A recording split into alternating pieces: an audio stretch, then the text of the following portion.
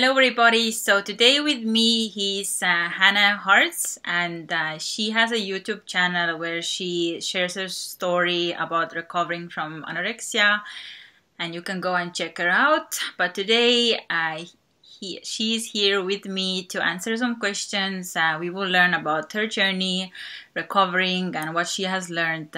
So yeah, thank you so much for coming here. I'm glad to be here.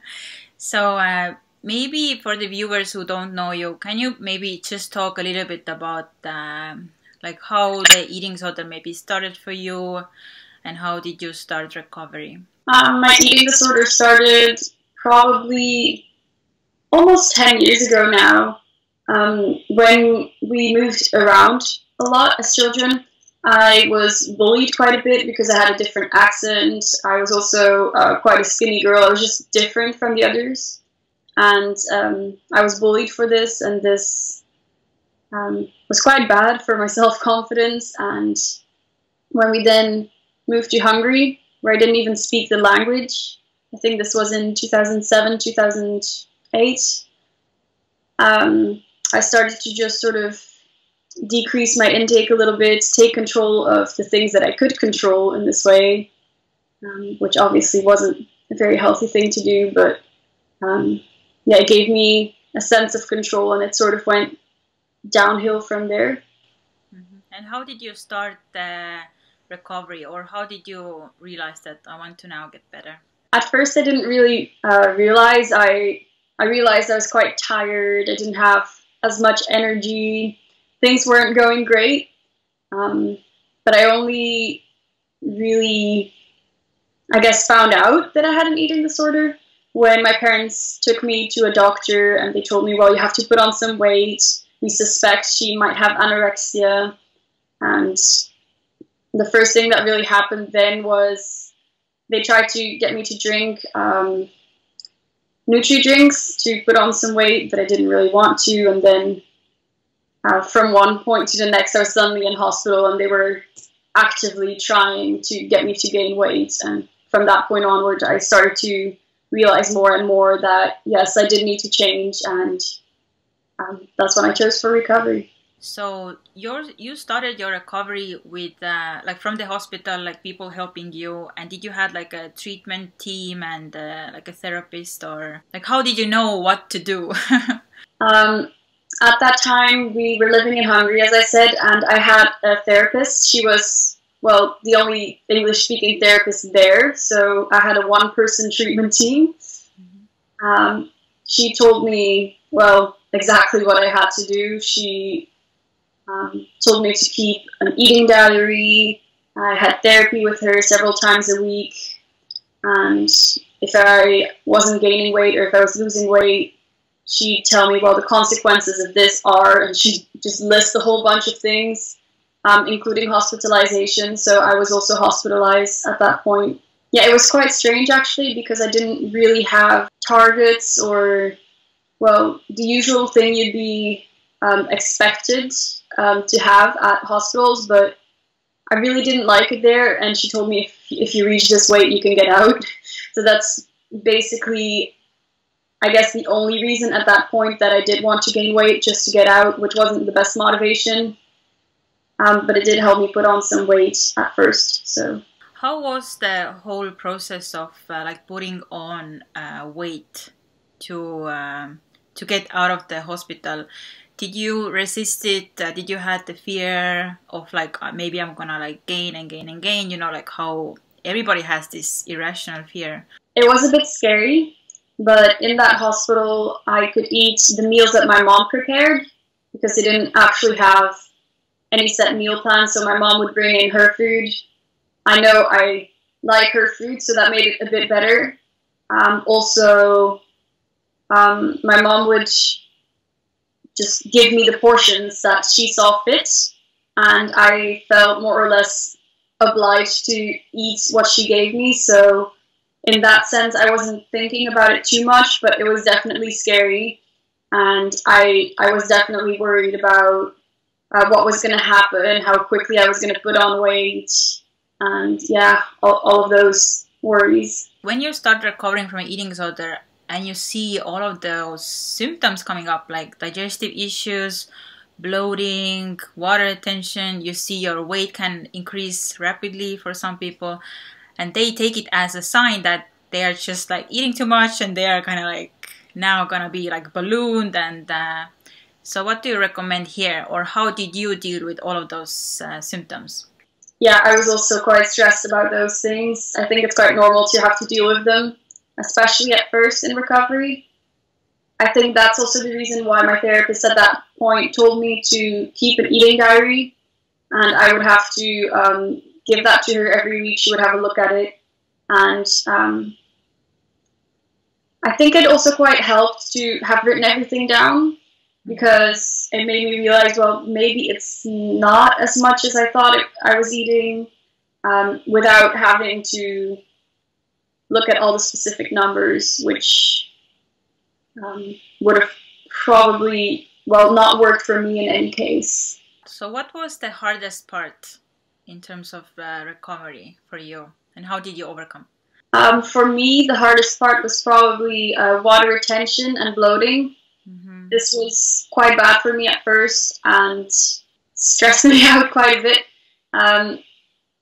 It's not something you just overcome, I guess, but you just have to, at that point, keep eating. Like mentally overcome this. Yeah, I told myself if I keep eating, it will go away by itself, and I mentally, I guess, tried to trust my body in this, and it just kept going, even though it was quite a scary thing to do. And after a while, I realized, yeah, this is getting better. I should just keep going. I should not go back to what I did before, because from recovery, I'll gain so much more than from my eating disorder. And how long was this period for you, the bloating and I guess the first kind of the extreme part of like everything, like the bloating, water retention, digestive issues? How long did it last for you? It's been quite a while ago, so I don't remember exactly, but it was a few weeks or maybe even 2 or 3 months, something like that. And yeah, I think it must have been something like that. And at that point, I also tried to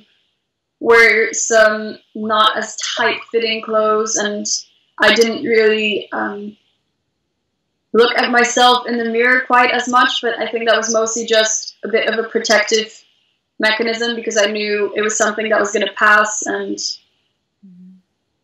that it would get better from there. Did you had the extreme hunger in your recovery? Did you had it like right away, or was it kind of like, did it came like over time, or? I definitely did have extreme hunger, but that only came about after I had a bit of a relapse in 2015. So the entire first part of my recovery, I didn't really have normal hunger cues. I wasn't all that hungry. I felt like I was mostly just eating, and that I didn't really need it, but I obviously did. After my relapse, however, I started to eat more, and started to also get hungrier, which was quite strange.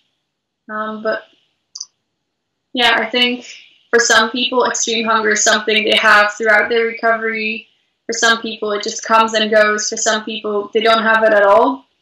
But I think the important thing is just to listen to your body at those points, because, well, you're going to have to learn to trust your body again in order for your body to trust you again. So that's what I'm doing now. Did anybody explain to you then, like, the concept of extreme hunger, or that it's not just binging, it's not a binge eating disorder? Actually, no.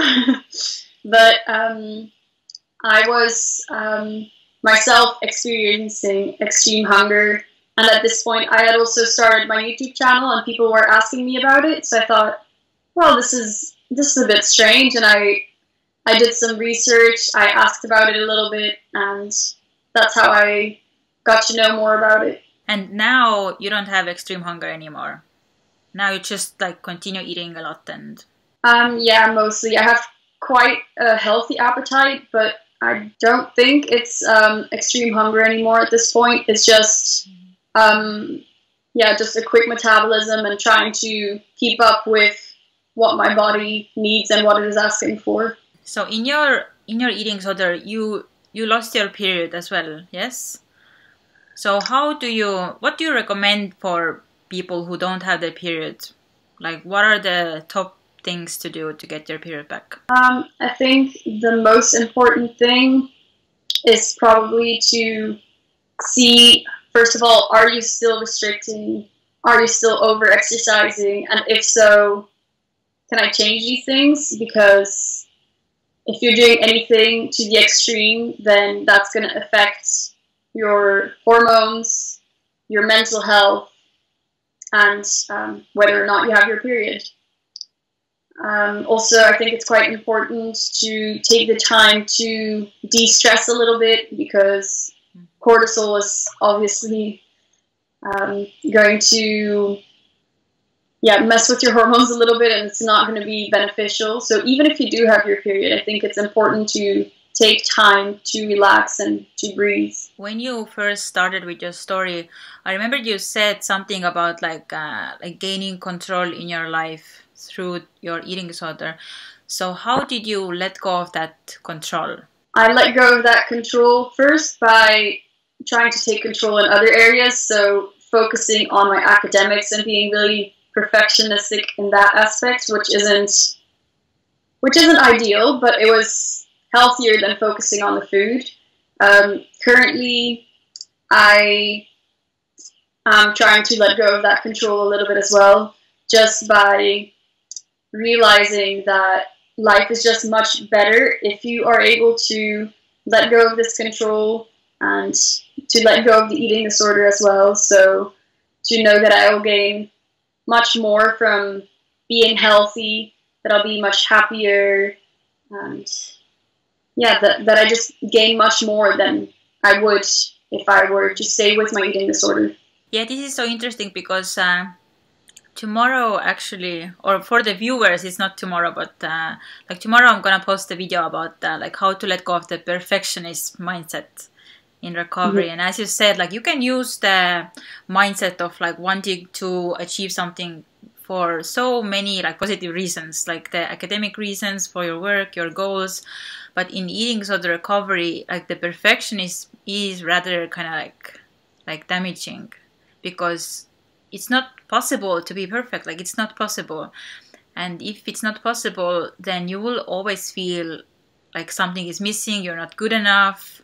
Like you're not worthy unless you get there, but you can never get there. So yeah, like I'm so glad you realized this as well, like even for your studies and stuff. And this is something I had to like let go and accept in myself.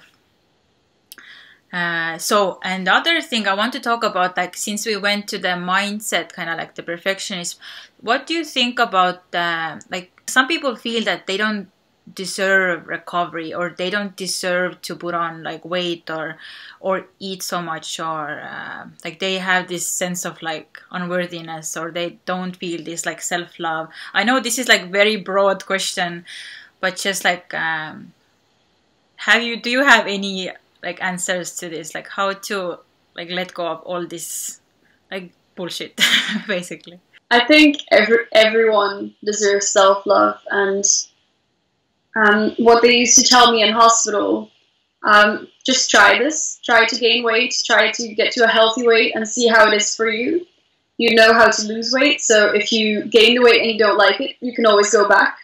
The thing is, once you actually gain this weight, you will realize your mentality changes, and you will realize that recovery is so much better. And once you realize this, it's also, I think, in a way easier to recognize your strengths and to start to love yourself. What I personally do is I keep a motivational booklet. It's on the shelf right behind you here.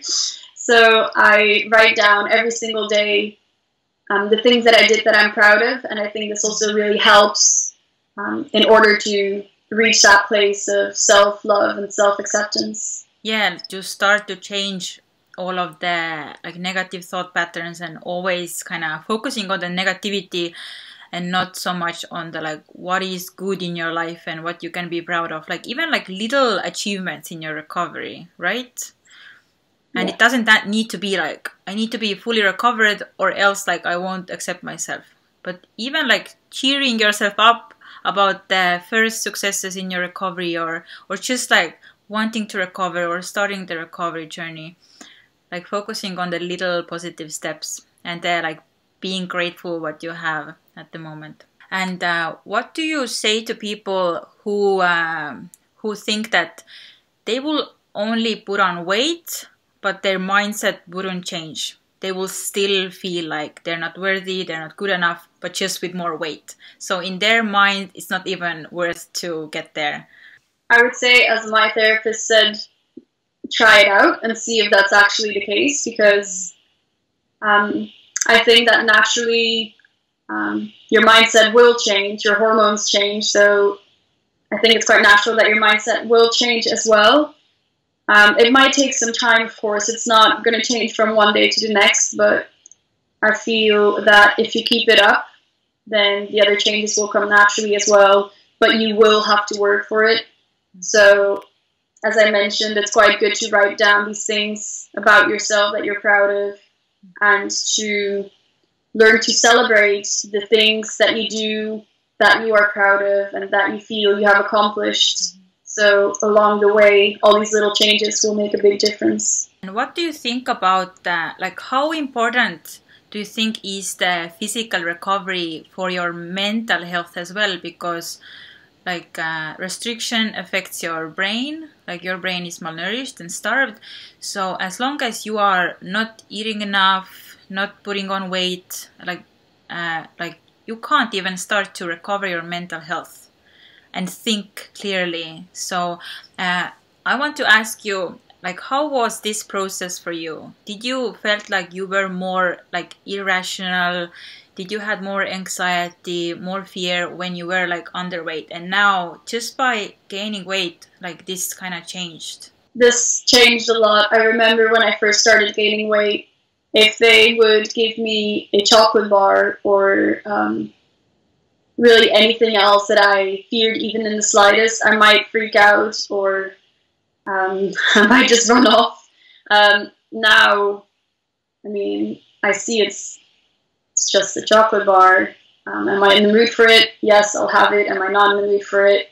Okay, maybe not right now, but it's completely different now. I used to make quite a big deal of everything food related, which is normal. If you're starving, then your body will think about food because it wants you to get out of this starvation mode. So that is normal. And as you put on more weight, your body starts to trust that it will be fed again. So your thoughts change. And now if people take me out to a restaurant, or if they give me this chocolate bar, for me that's just not a big deal anymore. Instead of thinking, oh my god, I'm going to a restaurant, what am I going to have?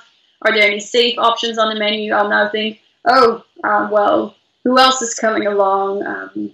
What are we going to do? It's going to be a lot of fun. And I think in this way my thoughts changed completely. And also by like taking action, by facing your biggest fears, not just by talking about it with your therapist, but actually like doing those things, what's scary, and over time seeing that it was all just irrational fear. And you talked about like going out with people. Many people have so much fear about like what will other people think about me.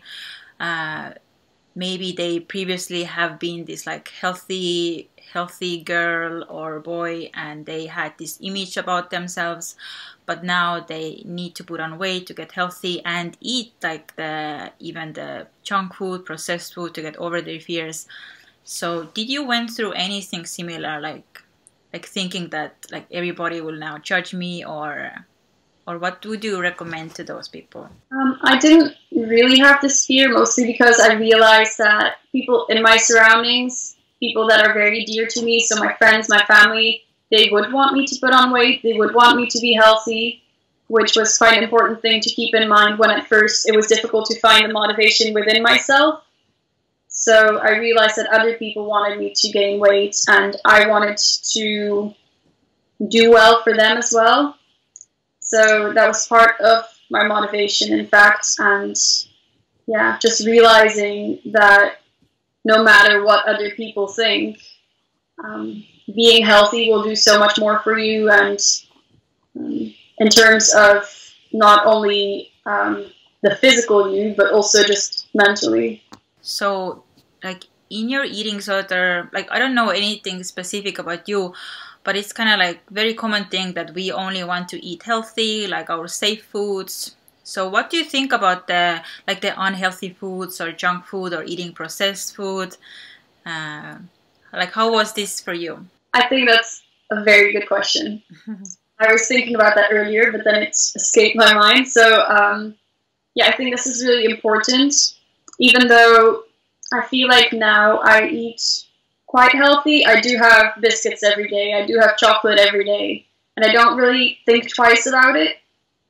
For me now it's just food that's there to keep my energy levels up, to keep me happy and running about. So I think it's really important to face fear foods, to actively incorporate them into your daily diet at first, so that you get over the fear, so that it becomes, I guess, part of the routine, and so that it no longer holds any power over you.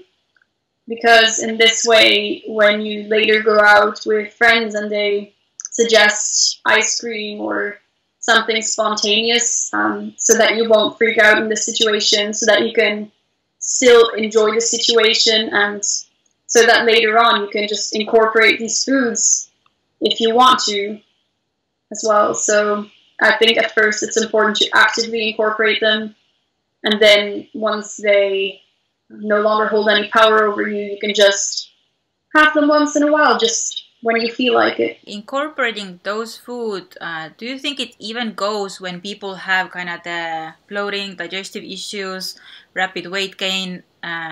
Because many people see that this is the problem. Like, I'm eating too much, I'm eating too unhealthy, and food is the problem.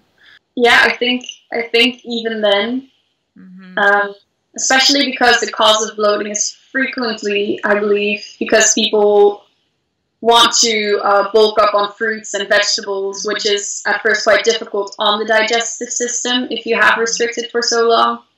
So I think even then it's important to incorporate these fear foods and know that you can have them at any point. So for the end of this video, because this has been like so quick already, like about half an hour in, so what do you want to say to our viewers?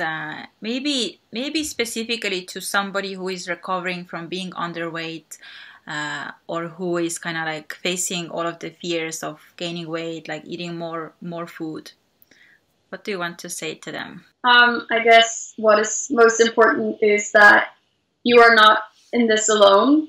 I know that it's often stressed that you must gain weight, that you must reach a certain weight, and yes, that's important also for your mental health, but what's even more important, I think, is not to focus on that, not to stress about that, but to focus on life, to focus on self-love, and I think everything else from that point on will just fall into place naturally. So just focus on all the things you will gain from recovery, all the things you will gain once you are healthy and enjoying life.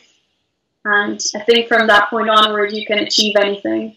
And I think this is very true, because like so often I see people like focusing on the like how uncomfortable the recovery is and how bad I feel today, and they focus on the like recovery parts that are like so uncomfortable.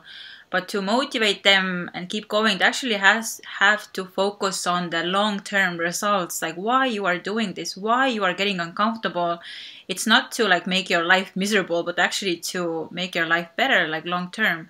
And long-term, there are like only good things to come, and focus on that instead. So yeah, I think this is very great. And also I want to ask, so you have a book, yes? You wrote a book. So what is your book about? Like just a little bit about your book. So the first book was published in 2014. So about the first one. I didn't know you have many. I published my second book 2 weeks ago. 2 weeks ago. So yeah, it's also available now, and I'm quite excited about that. So it's the sequel to the first one. So in the first one, we find out about Christina's story, which is in part my own story, as well as the stories of people I have met along the way in my journey. And yeah, Christina starts to get into some trouble at school, and yeah, she falls into a depression. She starts to restrict her food and find it more and more difficult to show this self-love that we covered. So the first book chronicles how she tries to fight her way out, but how she really struggles with this. And then the second one follows up from that, but I'm not going to tell you exactly what happens. I guess you will have to read it then, but yeah, that's the story. Yeah, that is amazing. And we will include the links in the description, like all your like website or YouTube and your books and everything. And we're gonna do like another video on your channel as well, so people can go to your channel and check the other video out. Yeah, so thank you so much for this interview, and I wish to you like all the best and success and everything, and yeah. Yeah, thank you. Bye. Bye.